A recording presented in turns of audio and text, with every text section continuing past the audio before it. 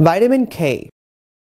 Vitamin K is a coagulant and is responsible for the synthesis of clotting factors 2, 7, 9, and 10. This is the only fat-soluble vitamin with a specific coenzyme function.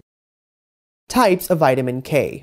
Vitamins K1 and K2 are the two naturally occurring forms of vitamin K, while vitamin K3 is a synthetic analog. Vitamin K1. Phylloquinone or phytonadione is obtained from plant and is most commonly used. Vitamin K2 is menaquinone. Vitamin K3 is menaquinone. Vitamin K1 side effect is flushing, and it is the drug of choice in warfarin toxicity.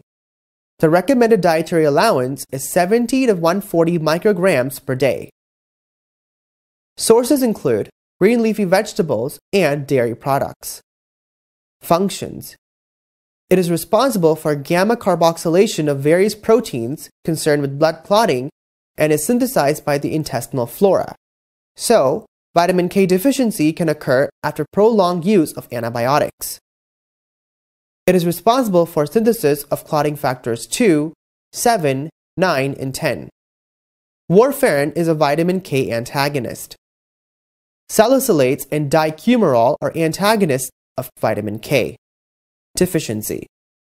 Deficiency can be due to fault in absorption due to lack of bile salts, loss in diarrheal diseases, and administration of antibiotics. This causes lack of active prothrombin in the circulation, which results in an increased blood clotting time and profuse bleeding following minor injuries. Neonatal hemorrhage with an increased prothrombin and activated partial thromboplastin time due to deficiency of clotting factors 2, 7, 9, 10 with a normal bleeding time. As neonates have a sterile gut, they are unable to synthesize vitamin K, so vitamin K is given to prevent hemorrhage. An excess results in hemolytic anemia and jaundice, particularly in infants.